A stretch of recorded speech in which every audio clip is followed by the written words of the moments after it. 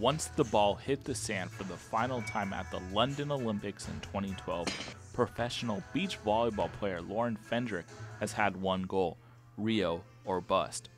Fendrick, a Carlsbad, California native, and her partner Brooke Niles finished third in the qualification for the last Olympics, just missing a berth on Team USA. Even though she was able to travel to London for a week and a half as an alternate, Fendrick would have much rather been able to compete instead of cheering for her teammates from the sidelines. I was super happy for them, cheering for them, but at the same time I wanted to be there, so I knew starting in the next day, like, this was my goal, to go to Rio, to win Rio, and that's been motivation ever since. A five-sport athlete in high school, Fendrick didn't start playing competitive volleyball until her sophomore year of high school. Her rise in the sport was swift, as she chose UCLA as a college, in part because one close family member would be able to come watch her play. UCLA had a fantastic volleyball program, really good academics, and I liked being close to home. Grew up in San Diego, so my mom could come up and watch all the games. Fendrick had success not only on the court in Westwood, but also in the classroom, as she graduated magna cum laude in 2003 with a degree in communication studies. Right after graduation, she started playing the AVP circuit and gradually improved her finishes. Then in 2010, while still on tour, she got her JD degree at USC and passed the bar exam. A year later, she hit the mother lode, winning 2 tournaments with Brooke Niles, but she may have found her best chemistry when she united with 2-time AVP Defensive Player of the Year, Brooke Sweat, in 2014.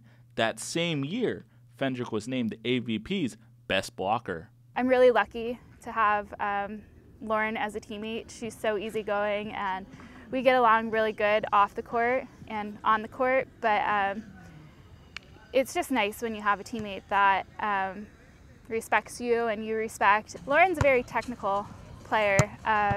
She's been playing for a really long time, so she knows what she's doing.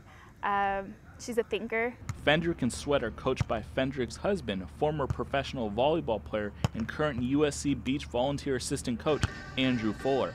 Even though they spend countless hours on the court practicing, once off the court, the conversations between Fendrick and Fuller revolve around the game they love. We're total volley nerds. We love talking about arm swings and like hypotheticals, like, you know, if I could play with a men's player, who would I play with? The schedule leading up to the June 13th Olympic qualification deadline is jam-packed, as Fendrick and Sweat battle with the other top American teams, including 3-time Olympic gold medalist Kerry Walsh and partner London silver medalist April Ross, to secure one of 2 probable U.S. spots in Rio.